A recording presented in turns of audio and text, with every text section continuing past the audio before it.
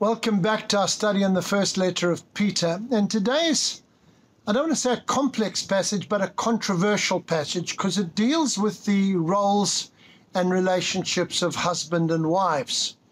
And we know that always produces a fair amount of discussion.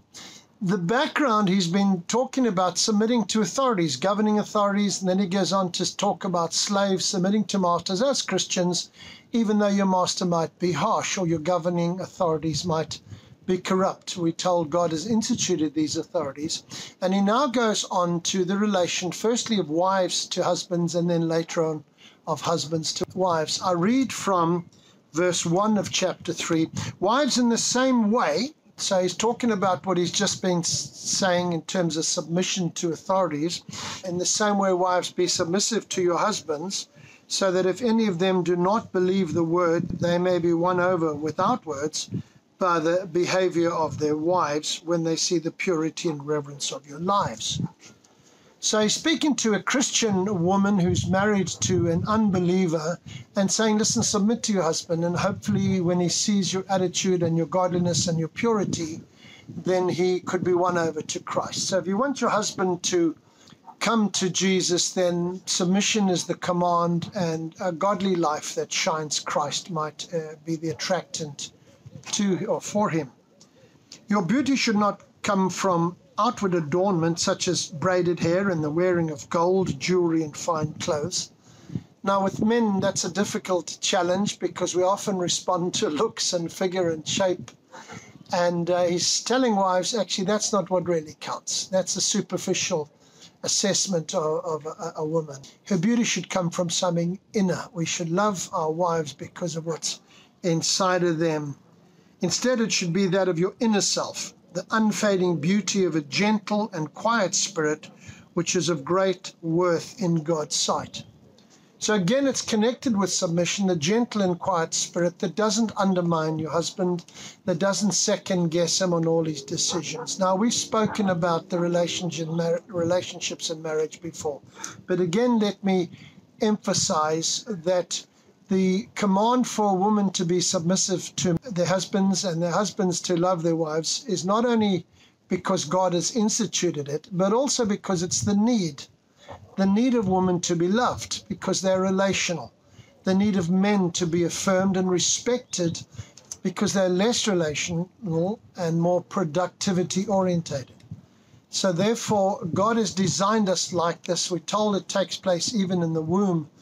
But the point is, we know as we look around that women love relationships. They need love. Men need respect and submission so they can lead. They carry a huge load on themselves of the responsibility of the family, not only materially, but also spiritually. And so God has made this design. We use the illustration. The captain of a team is appointed before the game, not during the game. And he might not be the cleverest, the fastest, the biggest, but he's chosen for his abilities to lead. And that's what God has designed man for, to lead in a marriage relationship. I'm not talking outside of a marriage relationship here. He says, now as an example, for this is the way the holy women of the past who put their hope in God used to make themselves beautiful. They were submissive to their own husbands. He's using an example now. He says, like Sarah, who obeyed Abraham and called him her master. You are her daughters if you do what is right and do not give way to fear. Now, if you try and tell your wife to call you master, that's not going to go down well. I've tried it, but it doesn't work. But he's just saying, there's an example. She was a godly woman. She honored her husband. Do not give way to fear. I think there's always great fear in a girl. If I'm vulnerable and submit to him, is he going to hurt me? And that's always the danger. It always carries risk.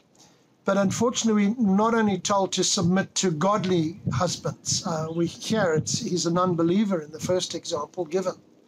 So we don't get to choose who leads. God has pre-appointed who will lead the family in the same way that he tells children to submit to their parents. No matter what your parent is like, you don't get to choose.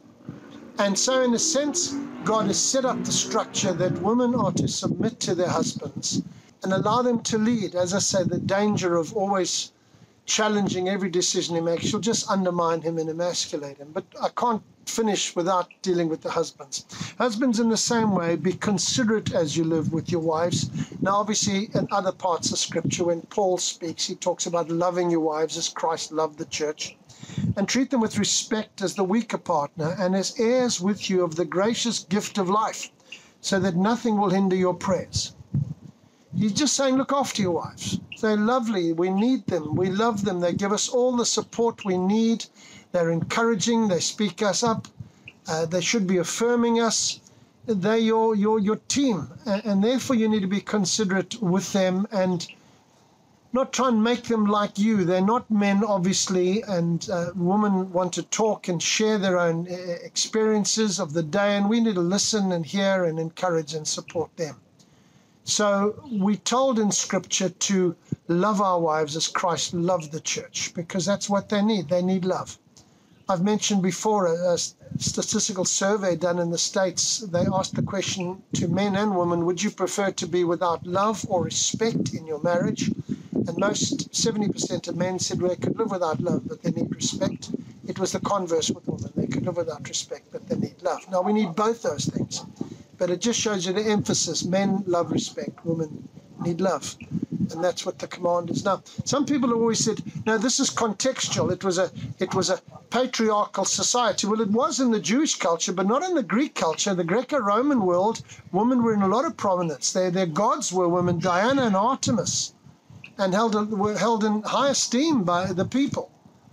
So I think it's difficult when one can say, listen, this is contextual, it's a patriarchal society, and therefore they would take a different stance. Well, this isn't Paul speaking, this is Peter, head of the early church.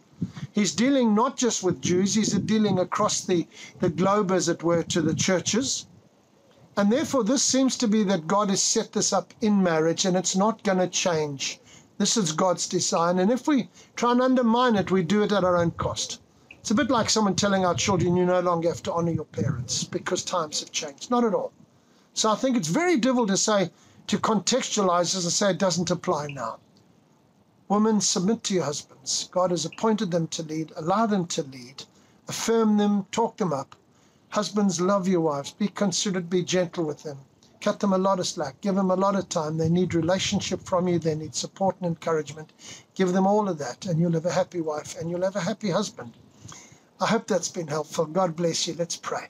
Father, we thank you for your instruction here on our roles again, and it's hard.